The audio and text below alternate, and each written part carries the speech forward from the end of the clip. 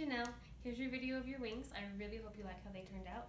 I, for one, really like where they sit. It's super comfortable and even lighter than they already usually are because it's right on your center of gravity. So be careful not to forget they're there. You could whack somebody, though also our wings are posable, again, so if you need to move them in or if you need to push them out when you're going through hallways, that's fine. Whatever the need calls for, you should be good. I'm going to show you your harness. I just kind of tucked it in under my clothes here, but I know you're going to do some sewing work to try to get that more seamless in your costume. But the basic concept is the same. So you can see back here, we've got that little harness it sits into. There's under my skirt and there's my shirt pulled up. Kind of difficult turning around doing that, but hopefully you can see it nicely. And it just slides in and out of that little slit. We'll take some pictures up close to send to you to show you. And you've just got these two straps. It's pretty basic.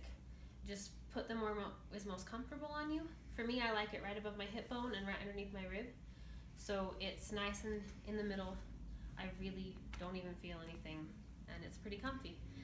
Everything's adjustable, so you've got this strap that you can tighten, that you can loosen. It actually doesn't need to be terribly tight because your body should help it stay where it needs to stay. So you can cut off the extra if you'd like. Just snip it with some scissors, and I'd use a lighter or a candle flame, something to get it so it doesn't fray, because you don't want spidery bits everywhere.